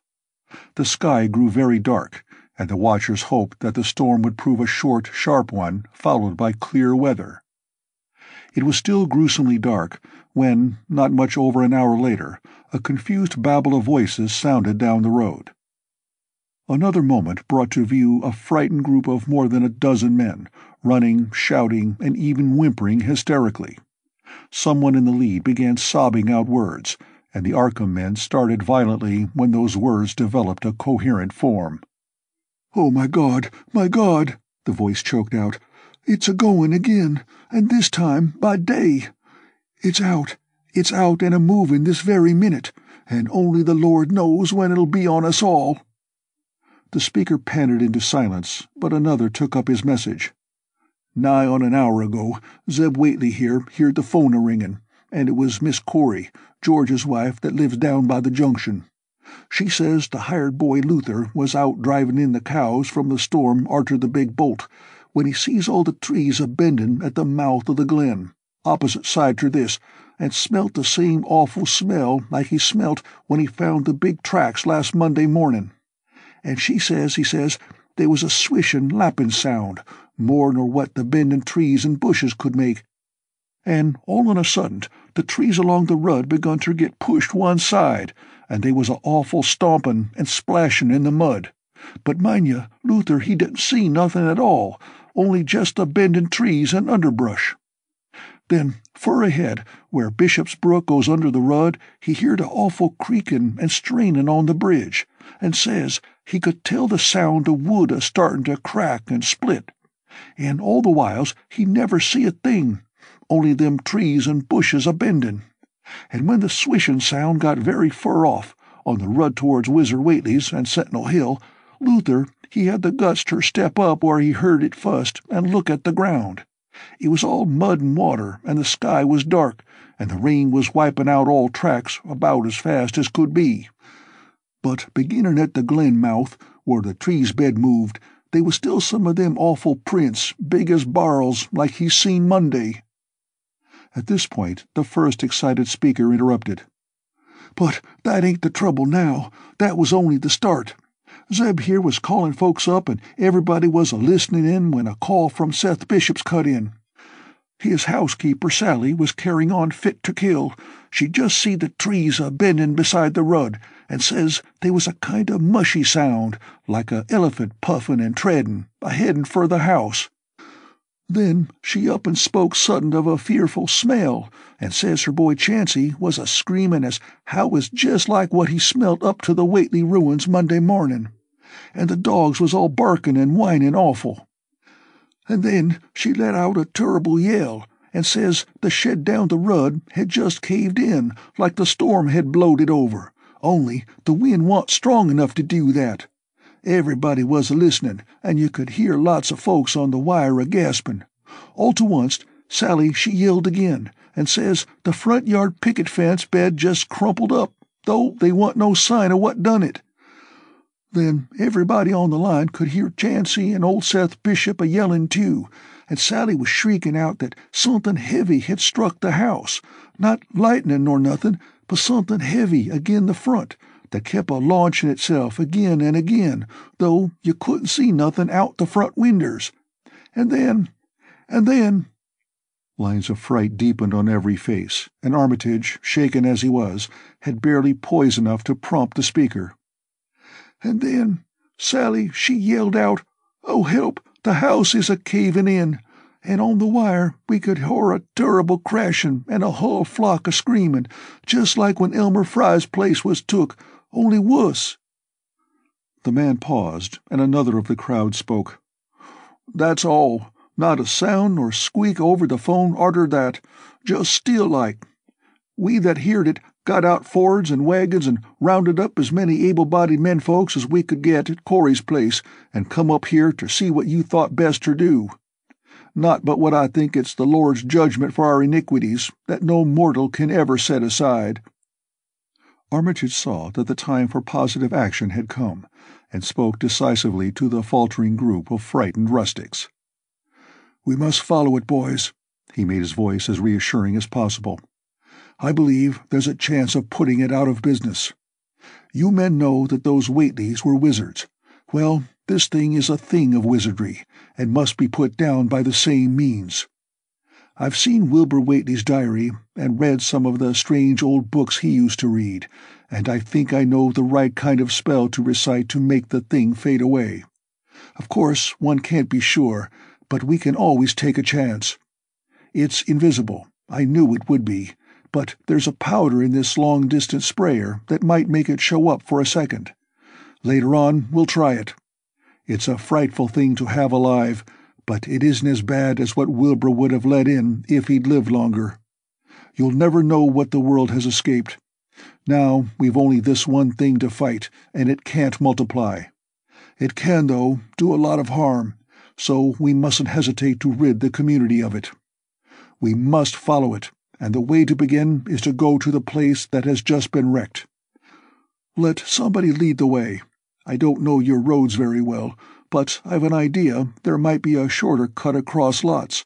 How about it?"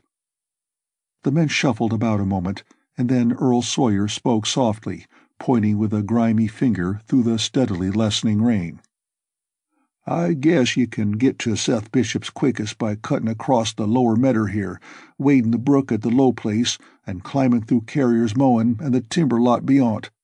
That comes out on the upper rud, mighty nigh Seth's, a leetle t'other side." Armitage, with Rice and Morgan, started to walk in the direction indicated, and most of the natives followed slowly. The sky was growing lighter, and there were signs that the storm had worn itself away. When Armitage inadvertently took a wrong direction, Joe Osborne warned him and walked ahead to show the right one. Courage and confidence were mounting, though the twilight of the almost perpendicular wooded hill which lay toward the end of their short-cut, and among whose fantastic ancient trees they had to scramble as if up a ladder, put these qualities to a severe test. At length they emerged on a muddy road to find the sun coming out. They were a little beyond the Seth Bishop place, but bent trees and hideously unmistakable tracks showed what had passed by.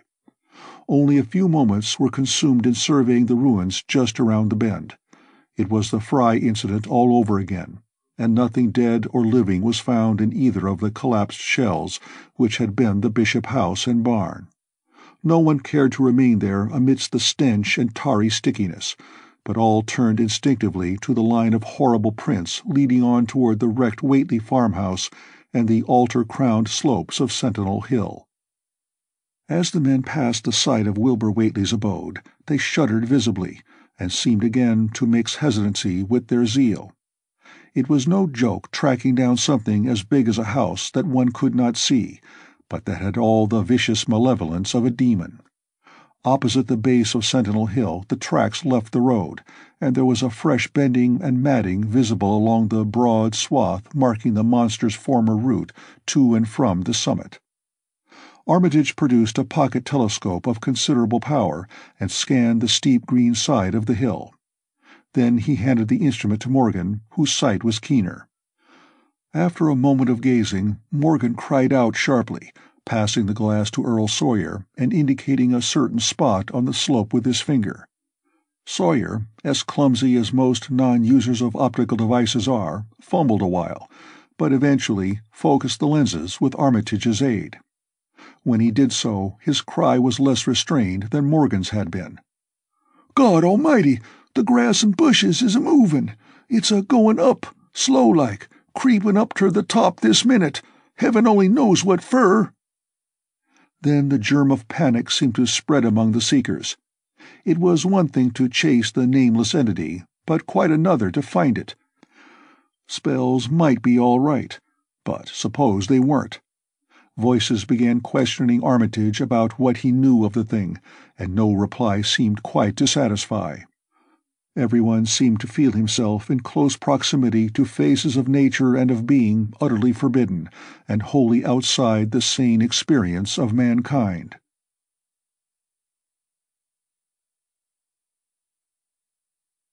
In the end, the three men from Arkham, old, white-bearded Dr. Armitage, stocky, iron-gray Professor Rice, and lean, youngish Dr. Morgan, ascended the mountain alone.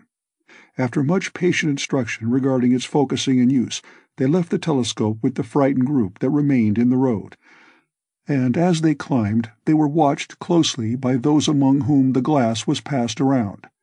It was hard going, and Armitage had to be helped more than once. High above the toiling group, the great swath trembled as its hellish maker repassed with snail-like deliberateness. Then it was obvious that the pursuers were gaining. Curtis Whately, of the undecayed branch, was holding the telescope when the Arkham party detoured radically from the swath. He told the crowd that the men were evidently trying to get to a subordinate peak which overlooked the swath at a point considerably ahead of where the shrubbery was now bending.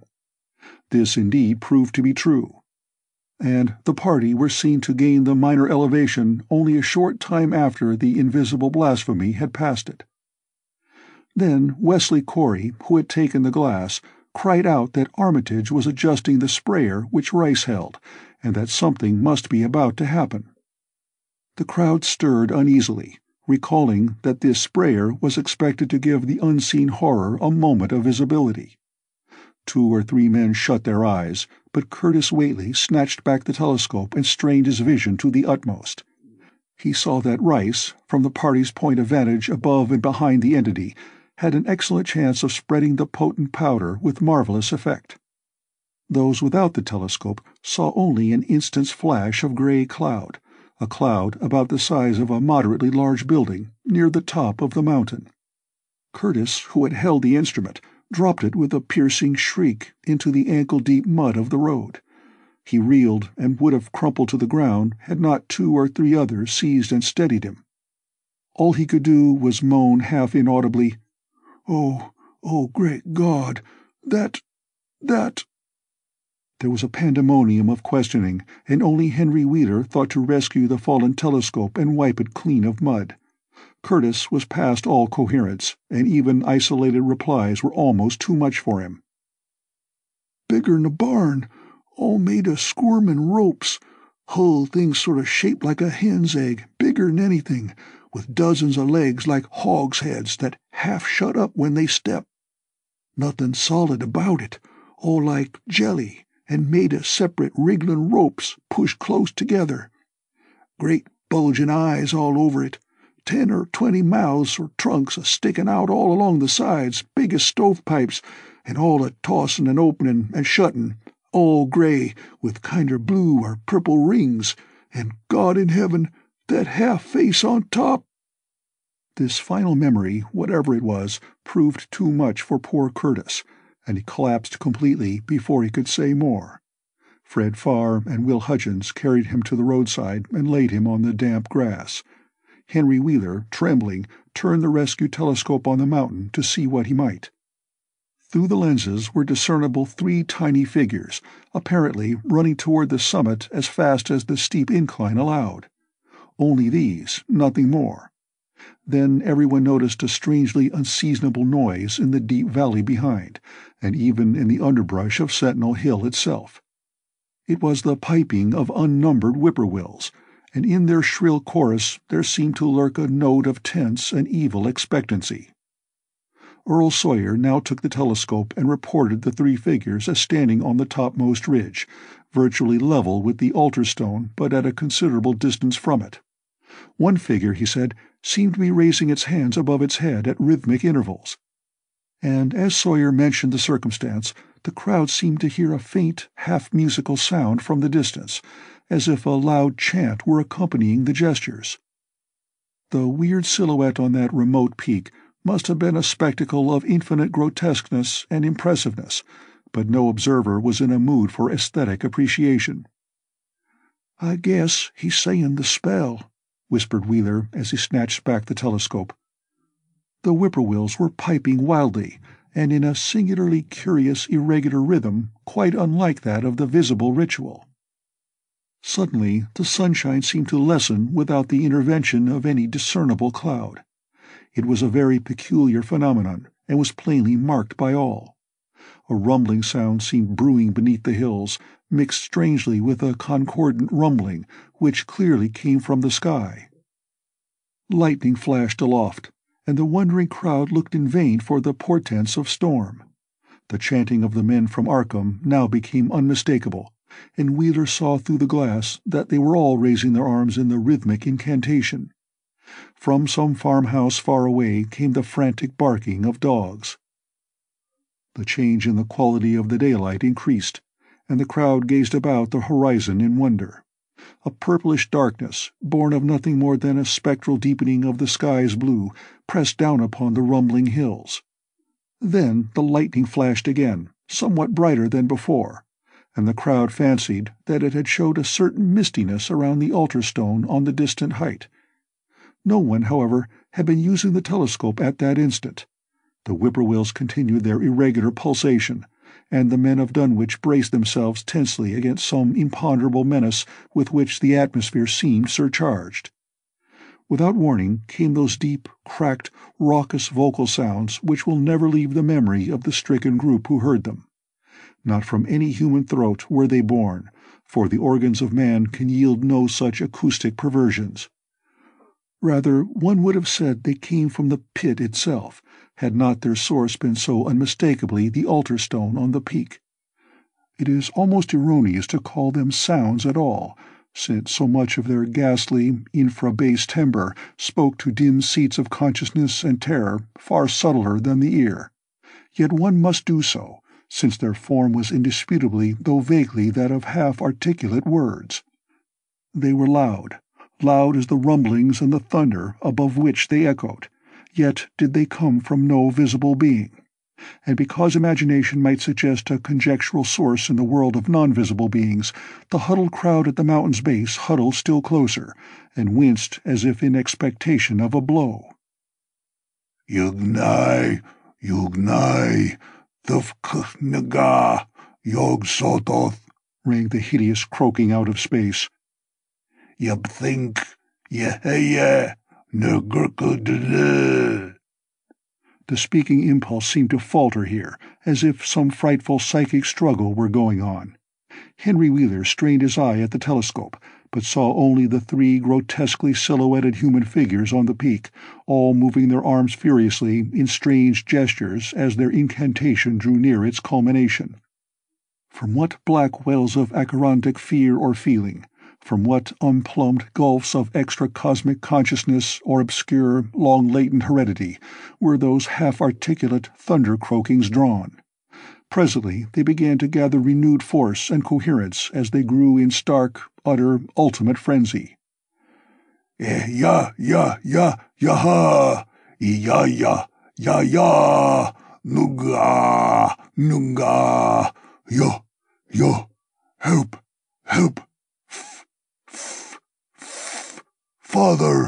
father, Yog Sothoth. But that was all. The pallid group in the road, still reeling at the indisputably English syllables that had poured quickly and thunderously down from the frantic vacancy beside that shocking altar stone, were never to hear such syllables again. Instead, they jumped violently at the terrific report which seemed to rend the hills, the deafening, cataclysmic peal whose source, be it inner earth or sky, no hearer was ever able to place. A single lightning bolt shot from the purple zenith to the altar stone, and a great tidal wave of viewless force and indescribable stench swept down from the hill to all the countryside. Trees, grass, and underbrush were whipped into a fury, and the frightened crowd at the mountain's base, weakened by the lethal fetter that seemed about to asphyxiate them, were almost hurled off their feet. Dogs howled from the distance. Green grass and foliage wilted to a curious, sickly yellow-gray, and over field and forest were scattered the bodies of dead whippoorwills. The stench left quickly, but the vegetation never came right again. To this day there is something queer and unholy about the growths on and around that fearsome hill. Curtis Whately was only just regaining consciousness when the Arkham men came slowly down the mountain in the beams of a sunlight once more brilliant and untainted. They were grave and quiet, and seemed shaken by memories and reflections even more terrible than those which had reduced the group of natives to a state of cowed quivering. In reply to a jumble of questions, they only shook their heads and reaffirmed one vital fact. "The thing has gone forever," Armitage said. "It has been split up into what it was originally made of, and can never exist again. It was an impossibility in a normal world. Only the least fraction was really matter in any sense we know. It was like its father, and most of it has gone back to him in some vague realm or dimension outside our material universe. Some vague abyss out of which only the most accursed rites of human blasphemy could ever have called him for a moment on the hills." There was a brief silence, and in that pause the scattered senses of poor Curtis Whately began to knit back into a sort of continuity, so that he put his hands to his head with a moan. Memory seemed to pick itself up where it had left off, and the horror of the sight that had prostrated him burst in upon him again.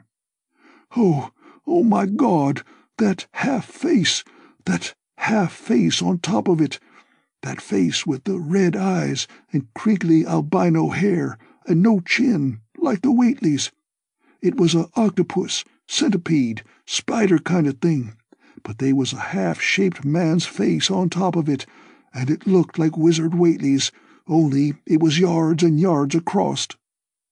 He paused exhausted, as the whole group of natives stared in a bewilderment not quite crystallized into fresh terror. Only old Zebulon Whately, who wanderingly remembered ancient things but who had been silent heretofore, spoke aloud. 15 year gone," he rambled. "I heard old Whately say as how some day we'd hear a child o' old Laviny's a-callin' its father's name on the top of Sentinel Hill." But Joe Osborne interrupted him to question the Arkham men anew. "What was it, anyhow? And however did young Wizard Whately call it out of the air it come from?" Armitage chose his words carefully. It was mostly a kind of force that doesn't belong in our part of space. A kind of force that acts and grows and shapes itself by other laws than those of our sort of nature. We have no business calling in such things from outside, and only very wicked people and very wicked cults ever try to. There was some of it in Wilbur Whately himself, enough to make a devil and a precocious monster of him, and to make his passing out a pretty terrible sight. I'm going to burn his accursed diary, and if you men are wise, you'll dynamite that altar stone up there and pull down all the rings of standing stones on the other hills. Things like that brought down the beings those Whateleys were so fond of, the beings they were going to let in tangibly to wipe out the human race and drag the earth off to some nameless place for some nameless purpose. But as to this thing we've just sent back, The Whateleys raised it for a terrible part in the doings that were to come. It grew fast and big from the same reason that Wilbur grew fast and big, but it beat him because it had a greater share of the outsideness in it. You needn't ask how Wilbur called it out of the air. He didn't call it out. It was his twin brother, but it looked more like the father than he did. The end of The Dunwich Horror by H. P. Lovecraft.